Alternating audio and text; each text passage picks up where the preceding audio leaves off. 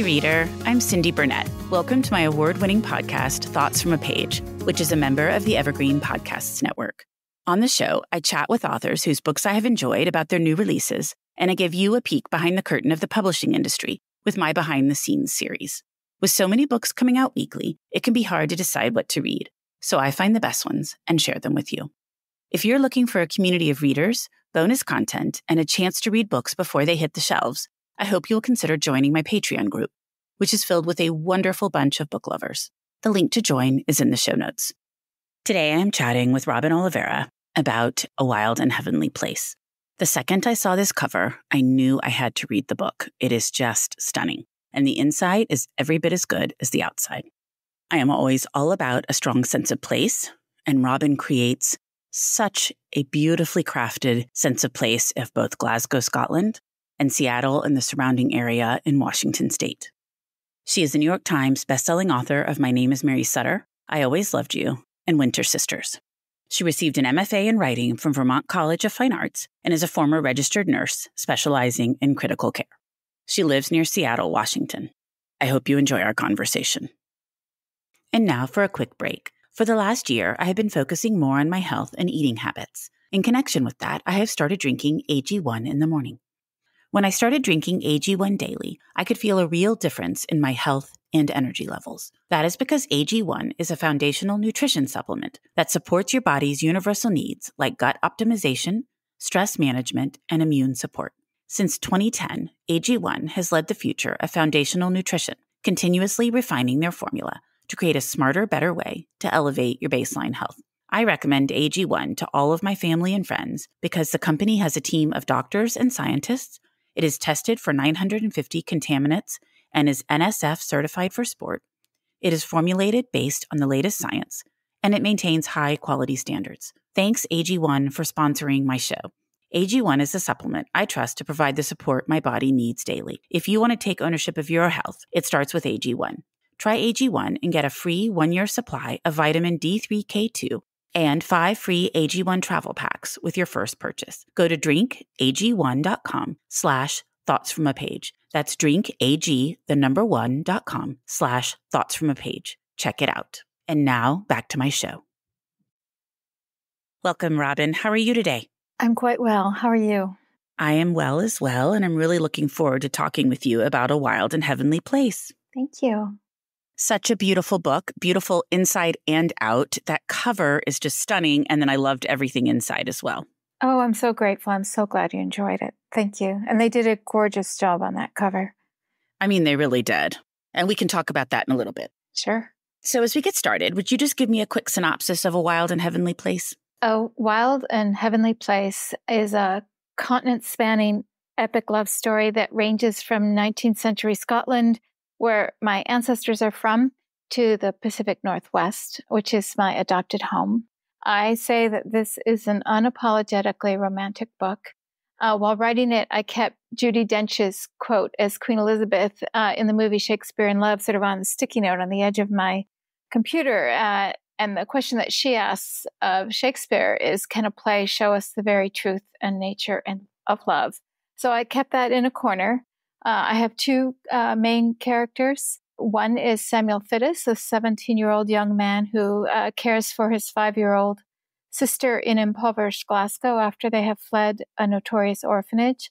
And the other is Hayley McIntyre, the daughter of a wealthy coal mining engineer who lives in Glasgow's upper crust West End. And they meet one day when Samuel heroically saves Hayley's younger brother from a runaway carriage. And in that instant, everything changes. And the rest is history, right? Almost literally. Well, how did you decide to write this story? It sounds like you set out to write an epic love story, but the setting and the characters, how did all of that come to you? That was my goal. I wanted to write one of those stories I loved as a kid, a big, great, big love story that historically set in a place that I loved. Where it was going to come from, where these people were going to come from, and where they would end up is a function of my love of place. I am, without a doubt, a creature of place. I have lived in the same home for 31 years. I have written my previous 3 novels. 2 of them are based in Albany, where I grew up. And the second novel is set in Paris, which is a place that I absolutely adore. So it was easy to try to think, well, now I need to include these other places that I love. And I wanted to explore Scotland. I had never been, so that gave me a lovely research trip to Scotland. And the Pacific Northwest has been my adopted home for, I want to say, 4 decades. And I absolutely adore it. So that was how I found where I was going to put these characters. And then the characters themselves, they just appear sometimes. You're thinking about who could be living in this story you're hoping to create. And I just start writing and they show up. I have so many questions, so I'm going to start sorting through them. First, I love books with a strong sense of place. And that was one of the things that really resonated with me about your book, was both Glasgow and then Seattle and the other areas, Newcastle, that you write about in Washington. I felt like you transported me there. It sounds like you are very fond of place and home and things like that as well. Is that something that you really have to work on? Or as you're writing, does it just happen for you to create these vividly described places? I would say that I'm a visual writer. I do see the landscape in front of me. I do want to describe it. My goal is to transport readers back in time to these places so that they can feel as if I have plopped them right down in the middle of it. That said, I am meticulous about always going to the place that I am writing about, even if I have been there, 100 times. Say like the San Juan Islands, I've probably been there 40 times in my life, maybe more. And while writing the book, I went back and I took a look at all the places that I wanted to write about. I sat there, I smelled the smells, and I felt the wind.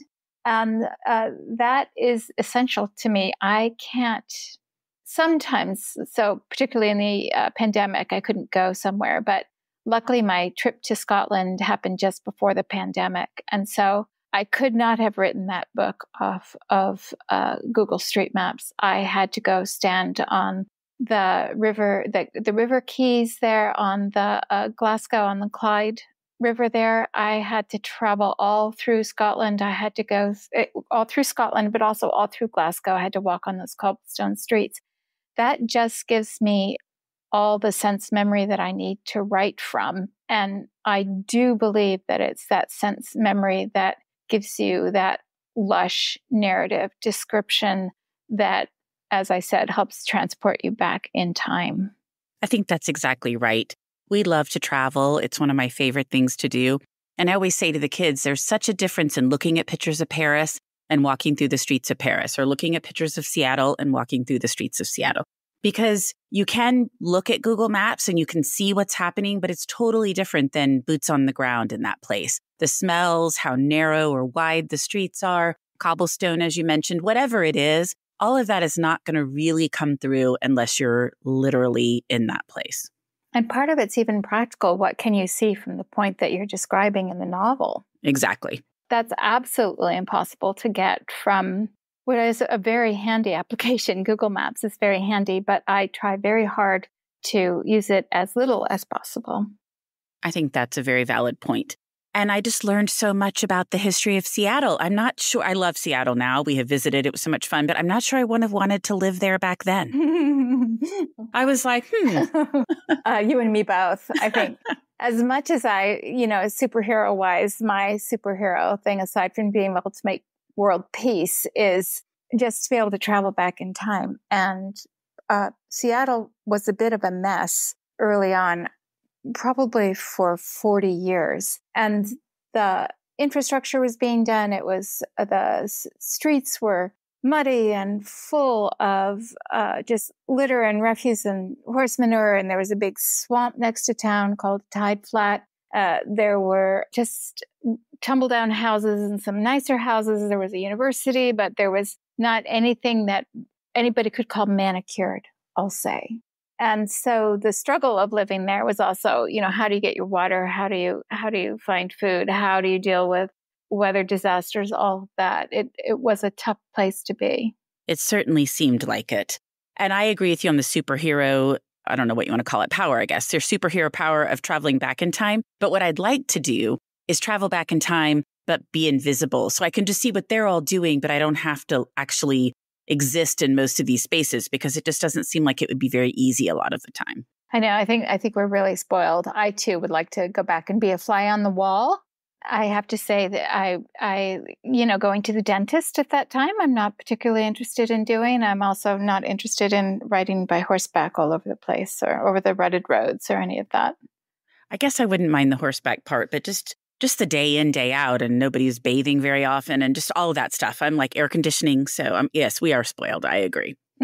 Well, you said you set out to write a love story. So tell me a little bit about creating your characters. I loved Samuel. Did you have an inspiration for him? Several inspirations.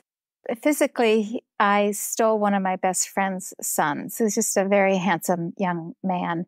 And I described him and I thought, okay, that's my Samuel. But when it came to his actions and who he was, I drew on all the best young men I've known, not only through my life, but through, watching my kids with their friends, how people acted, who somebody could trust. I wanted him to be an incredibly trustworthy, loyal man, full of deep integrity. And luckily enough, I have been able to draw from some very fine men that I've known throughout my life. I'm almost 70, and so I have a rich trove of people to look back on and think about who enchanted me when I was younger and who is enchanting whom now that I watch the younger set. That's so interesting because I was just curious because I just loved him. Such a loyal, honest, wonderful individual. Yeah, I think probably the characteristic that I like most in a human being is kindness. And he has that in spades. And he has it having come from a very difficult background and having encountered a lot of problems in the orphanage. And he is committed to that with everybody that he meets. That is so true. So in addition to a love story, you tackle family and how complicated those relationships can be. Why did you want to explore that? I was very interested. I have done this a couple times in novels where blood family is not always the family that one is able to end up with. So in the Civil War book, my first novel, people died and they had to reknit themselves. When you go out into the world, you make friends with lots of people and they become your family. And in this particular novel, these are situations of duress. Both characters are under duress from their circumstances with losing family. And I wanted to explore the sense of loyalty that comes from being in a family and to imbue these characters with a great deal of integrity around family, even as things fall apart. In particular, for Haley, it goes up to her parents and with her little brother, and with Samuel, who has lost his parents when he was 10, his little sister, who's only 5, for whom he is responsible in a very precarious situation. And I think that dynamic is very interesting. And the two characters mirror one another as they try to make family out of the situations that they're in, maintain their family out of difficult situations. I just thought that was very interesting. It is very interesting. And as you mentioned, Haley really encounters a lot of challenges. Things change for her family, no spoilers. But one of her relationships was really fraught. And it made me think over and over again, what would I do in that situation? I hope I wouldn't handle it that way. Was it difficult to write those situations? It was very difficult to write. First of all, when you have someone who's behaving badly in a novel, you always have to, as the author, figure out why they're doing that. And I had to run through a whole psychological profile in my mind to justify this particular person's action. And I had to figure out why Haley would do the things that she did, why Haley would stay in that situation. And it was complicated by that sense of loyalty to family. It was complicated by her responsibilities toward her family. It was complicated by the fact that she now had a new family and that she was dependent. I often write 19th century glass ceilings for women, and it's always been that women rise above it. My other characters have risen above it, but when it comes to Haley, she is in trouble with her circumstances. It's very hard for her to overcome them because she is in a 19th century situation where that glass ceiling is unshatterable for a very long time. And that was tough to write because as a 21st century woman, I think, well, just leave. Right. But in her situation, she wasn't able to. And that was really hard. And I agree with you. As I was reading it, I was like, Haley, like you just want to shake her and be like, come on. But you really do have to realize like you're writing a book set in a completely different time. And the options we have now, she didn't. And so that is an important thing, I think, to keep in mind when you are reading in the past, writing in the past. And I appreciated that you portrayed it the way it would have played out versus, initially saying, okay, she could just leave and move on. She could do whatever she wants, but she couldn't do whatever she wants. Exactly. Yeah. Which is different from how we see them now. And it is really hard. It's often very hard to let those situations play out from a 21st century perspective, but it makes for conflict in a novel. Exactly. I know I was like, oh, I think I know where this is going. And I really hope it doesn't. But it worked out in the end. And I was like, okay, it's all right. But I just felt for Haley for a while. And I wanted to shake her a little bit too.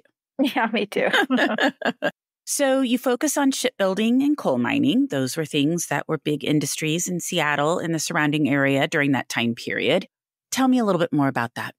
So Seattle is a beautiful place and lots of natural resources. And they had this idea, the first settlers, that they were going to be New York by and by. They were going to be the great city on the West Coast. And in order to do that, they had to work with the natural resources. One, of course, was timber. They were cutting down forests left and right. The surprising one was coal mining, that there were coals in the hills out from Seattle, about 15 miles away from Seattle, on the mountain where I live now. And they brought that coal back to Seattle and shipped it south to San Francisco. And that is kind of forgotten history. I love writing forgotten history. Most people in Seattle, except for a few, don't recall that aspect of our history, which is something I like to highlight, forgotten history.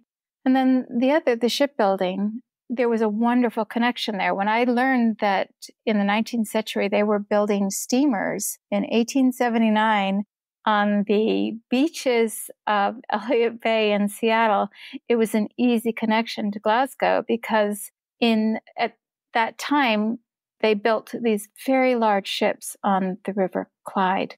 And there was a term called Clyde built. And if you had a boat that was Clyde built, it was the best ship in the world. That was a wonderful connection for me for Samuel as a character.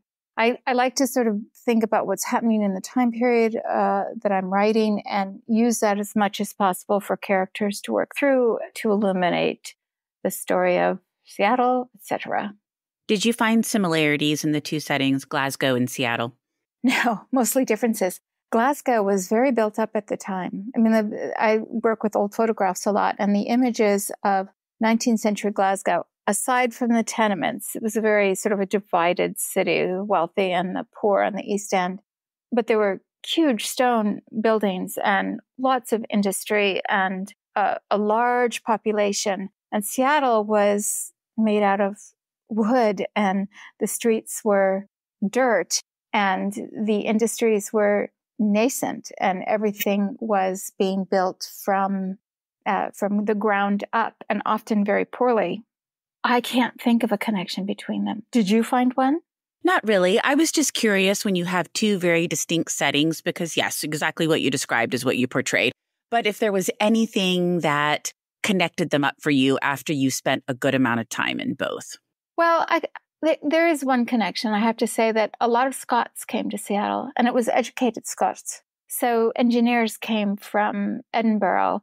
So there was that wonderful connection. And there were a lot of Scottish and Welsh miners that came to Newcastle, one of the settings in the novel. And so when the characters come from Scotland, they hear Scots around them. There are Scots that they can connect with. So there was a bit of an immigrant path for Scots into Seattle. Mostly they went to Australia and Canada, but I was very happy to find that some landed in Seattle. It would have been so nice to have a familiar face and really a familiar accent. I think that is still true today. You go Absolutely. Expats, they're all together finding one another in different countries. I think that's exactly right. You've got questions, we've got answers. Business leadership, ownership, and sales can be challenging.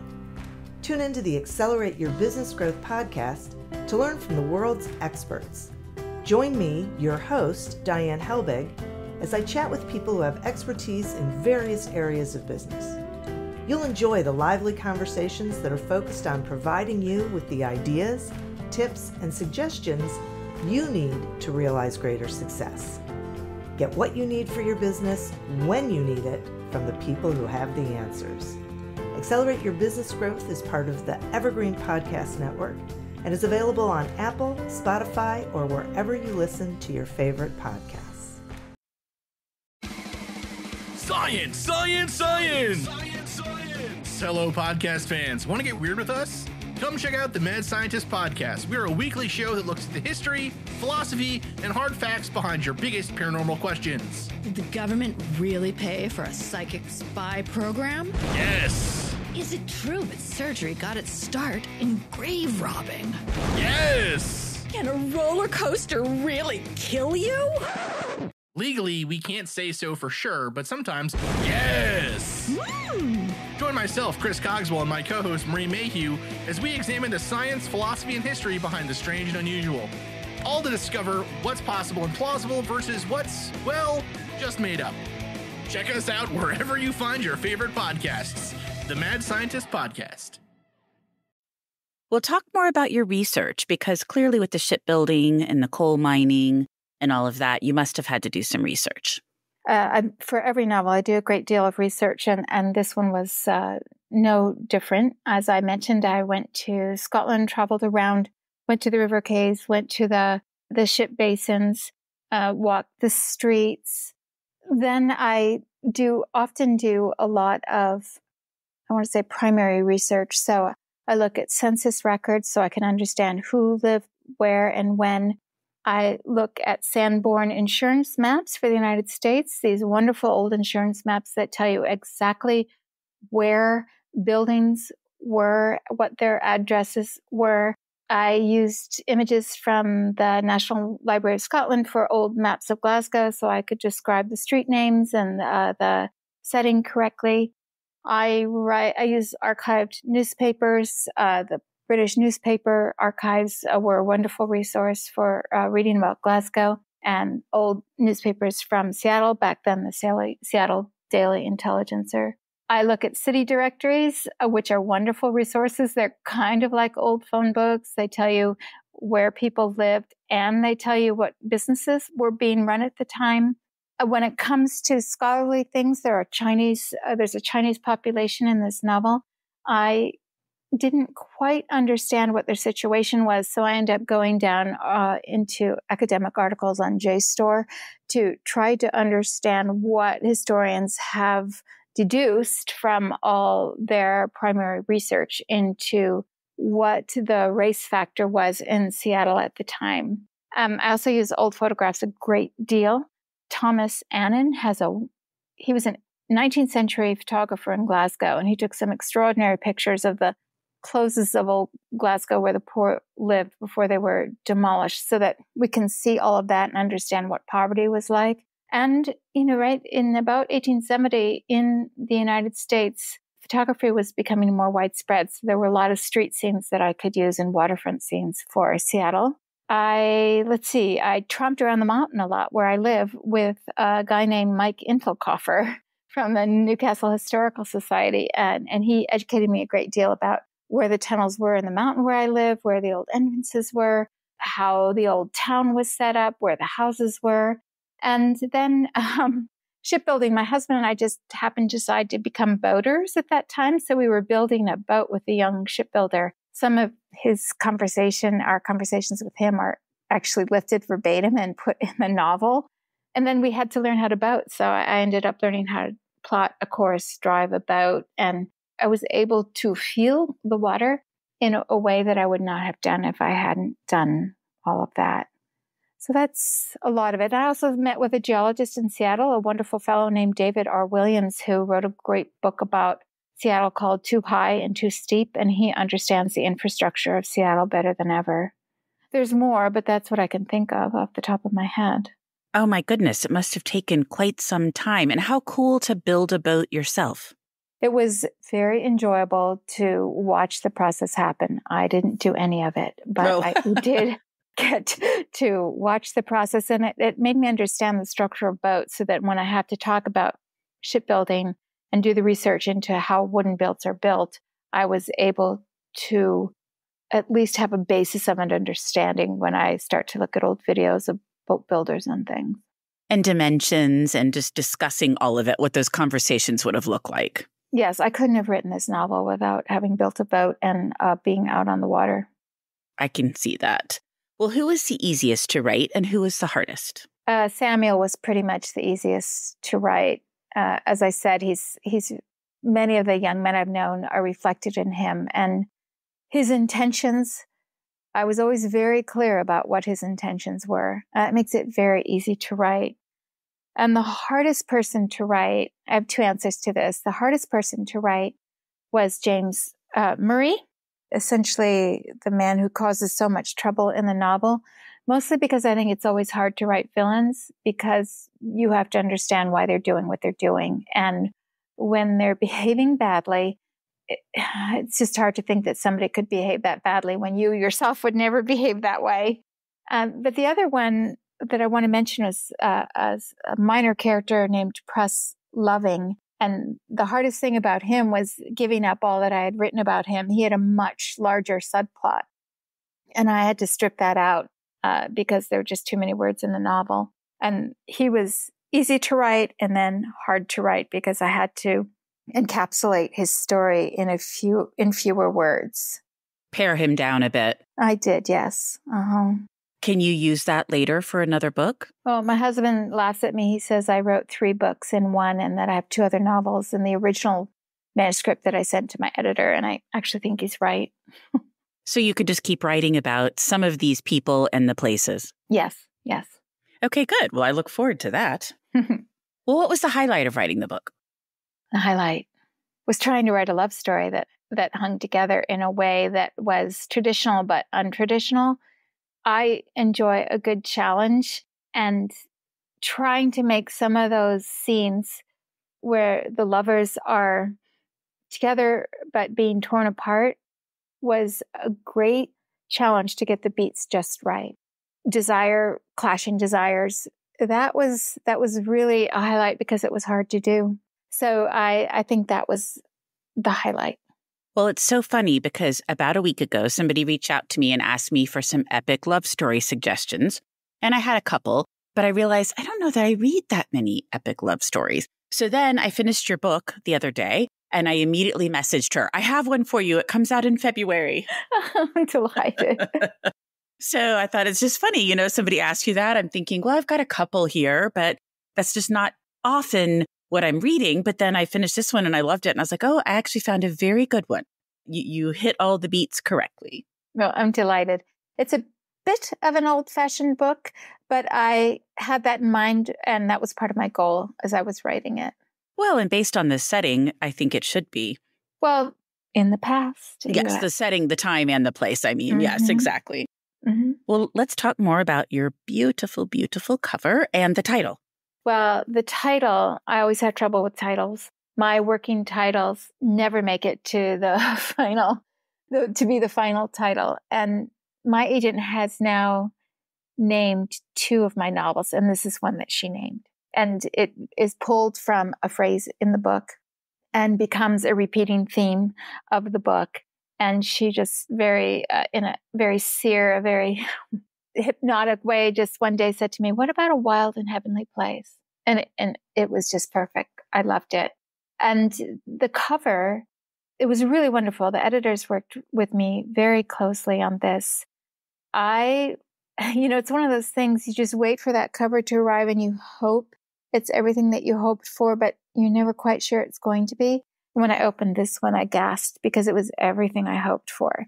that cover is a composite of photographs that I sent them of the Pacific Northwest from the shores of San Juan Island, which is a setting in the novel, and from the middle of the Sound of a picture of Mount Rainier, which is our glorious, now dormant volcano that sort of presides over the city of Seattle. And they put together that cover in such a glorious way that I truly did gasp when I saw it. I was beyond delighted. It's so stunning. And that's fascinating that is a composite of photos you sent them. Yeah, I think it really touched the flavor of what I was after in the novel.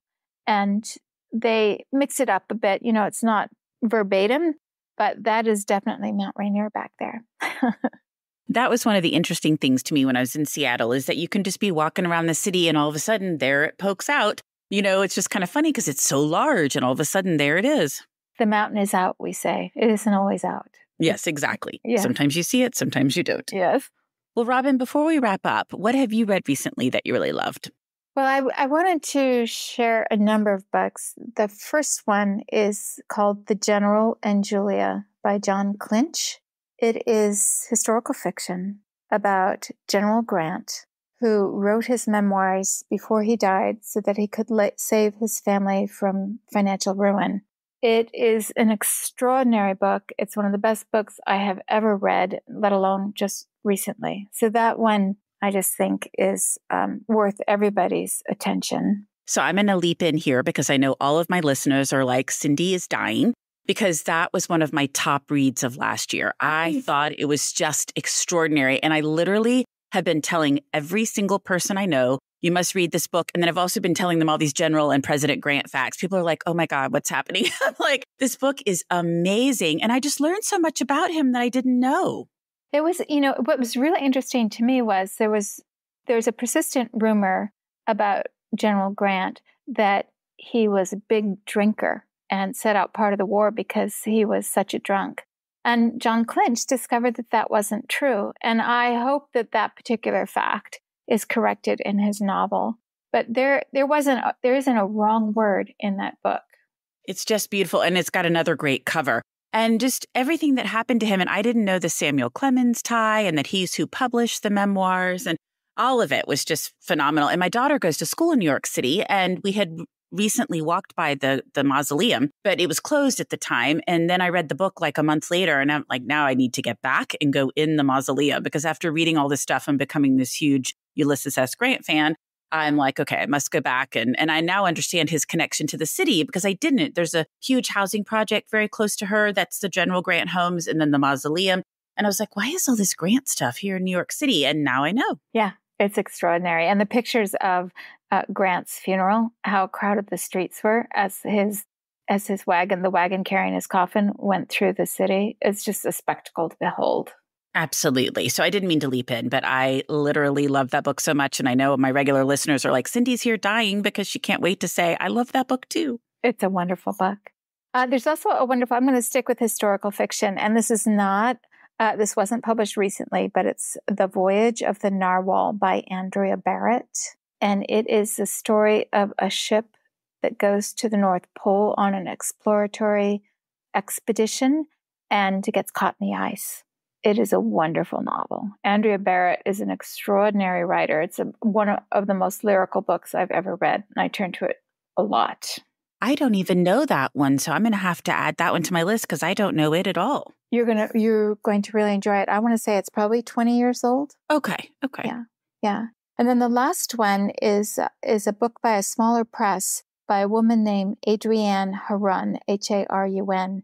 And the book is called On the Way to the End of the World. And it was published just this last year. And Adrianne Harun discovered this incredible fact that JFK, when he was president, as part of his fitness thing, challenged people to walk 50 miles in one day. And then all over the United States, these walking expeditions joined up and people walked through the night to do these 50 miles.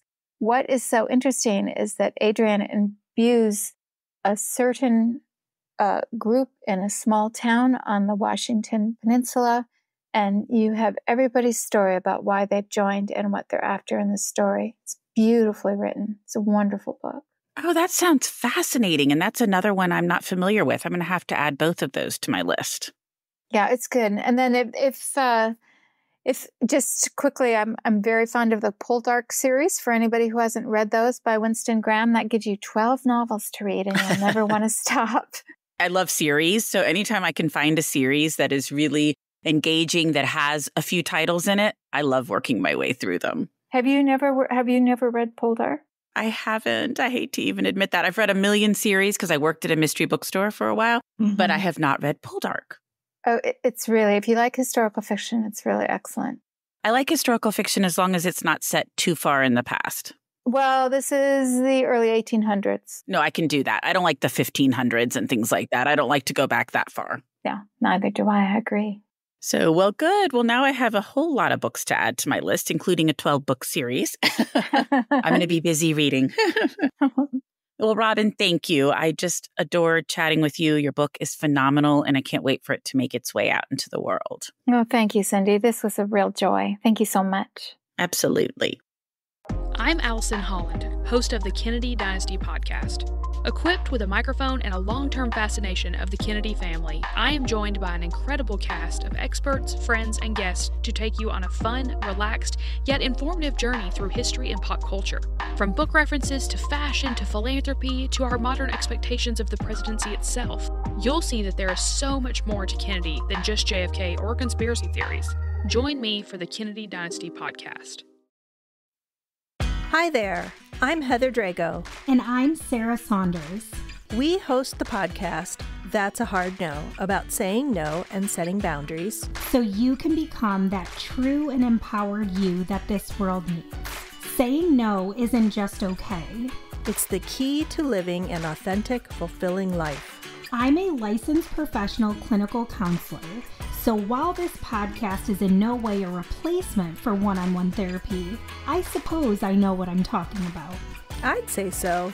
We talk about learning to say no and set healthy boundaries and how it impacts mental health, physical health, relationships, parenthood, and more. Subscribe wherever you get your podcasts and visit our website, hardnopodcast.com. We're here to help you find your no and say it unapologetically. That's a hard no.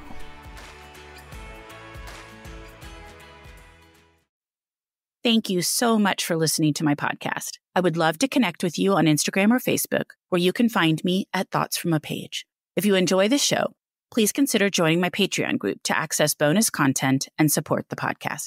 If you have a moment to rate the show or subscribe to it wherever you listen to your podcasts, I would really appreciate it. It makes a big difference. And please tell all of your friends about Thoughts from a Page. Word of mouth does wonders to help the show grow.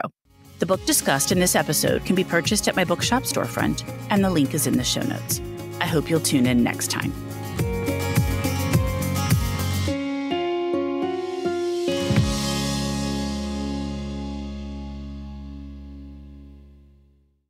You've got questions, we've got answers. Business leadership, ownership, and sales can be challenging. Tune into the Accelerate Your Business Growth podcast to learn from the world's experts. Join me, your host, Diane Helbig, as I chat with people who have expertise in various areas of business. You'll enjoy the lively conversations that are focused on providing you with the ideas, tips, and suggestions you need to realize greater success.